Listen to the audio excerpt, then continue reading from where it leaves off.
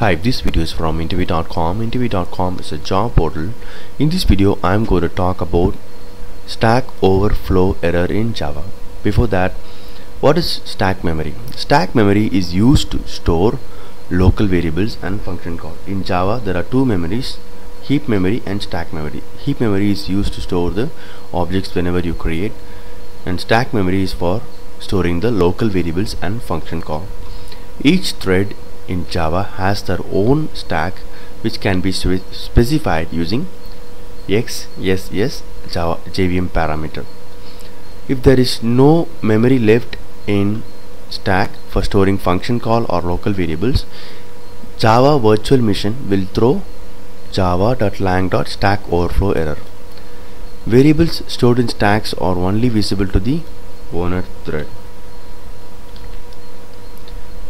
So usually the stack overflow error will happen whenever you make a recursive call.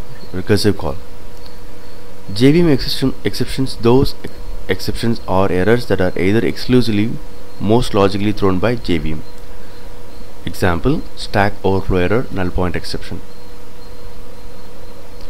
I have written a very simple code which is going to simulate stack overflow error. So I'm calling this method, keep calling, okay, and I am creating an object, local object, and I am catching the stack overflow error. This is not recommended to catch stack overflow error, but for demo purpose I am doing it. I'm going to start the debugging now. Let's see how exactly it works, whether it throws stack overflow error or not. Let's see. Can you see that? It has called the method recursively so many times, this method, and this statement was printed. It has called so many times and we have got the stack overflow error. That means the stack memory has been exhausted. Okay, so this is how. So how can we avoid stack overflow error?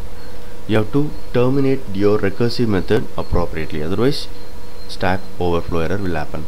Hope this video is useful. Thank you and all the best.